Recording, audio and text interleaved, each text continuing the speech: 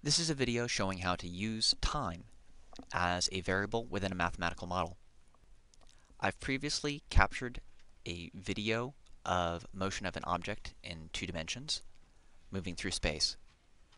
I've digitized the x and y position, and now I wish to use time as a variable within my mathematical model.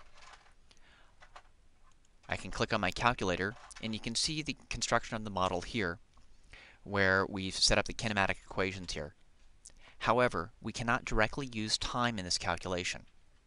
To access that, we instead need to use the timeof function so that we can extract the time data from our video. To access this, we'll go down to the special button down below on the calculator and then move the mouse over the timeof button here.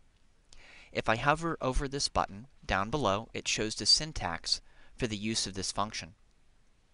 So once I've done that, I can then put in my argument for that. I'm going to use the x position for the captured video data. And of course, I need to put in the correct units here so that will match correctly on the graph. I'll go ahead and close down the drawer here for the calculator. I'm going to create a graph by clicking on Graph and dragging it to the middle here. I'll select on the vertical axis and then go down to my mathematical model. So this shows the calculations that have been done from time. One of the other things that I can do here is I'm going to click on this vertical axis and select Add Similar Measurement. And now I'm going to select the y-coordinate of my captured video data.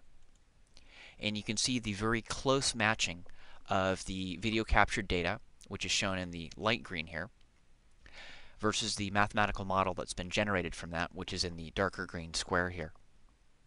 So this has been a video to show how to use time as a variable within a mathematical model in PASCO Capstone.